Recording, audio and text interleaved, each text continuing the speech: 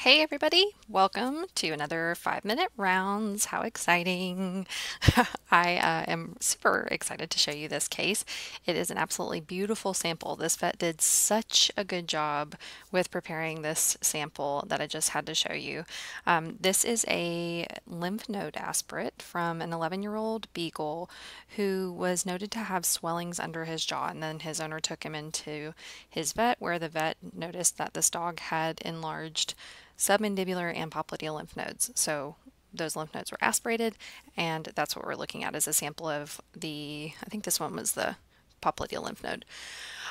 So this is really, really beautiful because one of the first things is that this sample is prepared really nicely where the cells have room to spread out. There's a nice monolayer of cells, so you can still see that there's white space sort of between the cells. Where are you, arrow? There's good white space still between the cells, and we'll look at those closer, of course, but they're not just totally crammed up on top of each other, which is really nice. I'm going to move into an area that actually is a little too thick to interpret, just to give you an idea of kind of what a not nice area might look like. I mean, it's hard to find because this vet did such a good job with smearing this out. And you might be wondering, well, how can I get a sample like that? We'll talk about that in another video or probably a little tutorial on how I suggest preparing your samples, but they definitely smeared this sample, but they probably put like zero minimal or like very minimal pressure on the slide when they were smearing. So yeah, so they didn't get a lot of lysis and they got a nice monolayer of cells.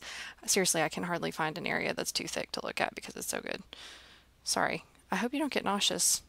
If you do, my apologies. I hope you don't lose your lunch. Okay, here's a good example. So this, oh, we're out of focus. All right, now we're back. This area is just a little too thick. I'm not going to go down and look at this area because I know that the cells just are too piled up on top of each other. Here's another little area. This area, not a good spot to evaluate. So I'm actually going to move a little bit more out where I was. Close your eyes. I'm going to scan fast because we're running out of time already, and I haven't even told you what this is. Okay, I'm going out here.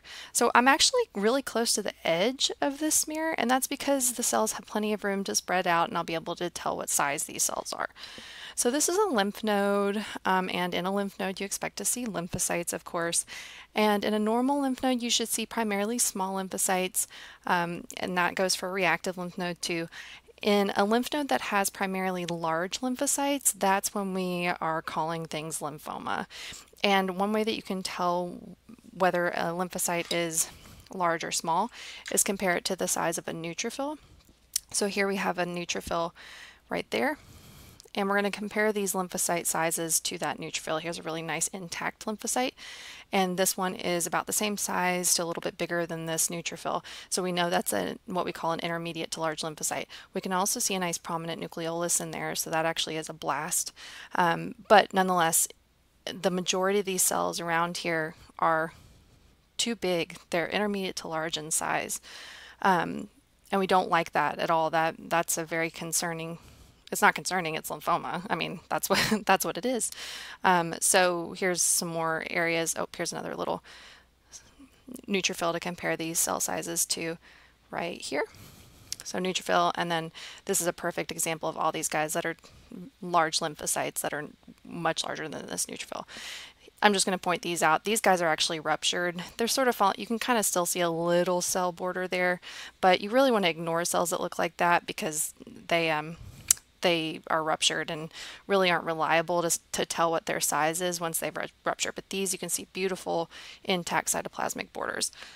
So unfortunately for this pup, even though this makes for a beautiful cytology, like most things in pathology that are really neat and beautiful and all those words, this is lymphoma. So this dog has large cell lymphoma, unfortunately, but really, really nice preparation and a really great example of a large cell lymphoma in a dog. So hopefully we can get him started on some chemo and get him feeling a little bit better for the time being. All right, hope you enjoyed this. Make sure you comment with any questions or anything that I can clear up if there is anything at all. Otherwise, thanks for watching.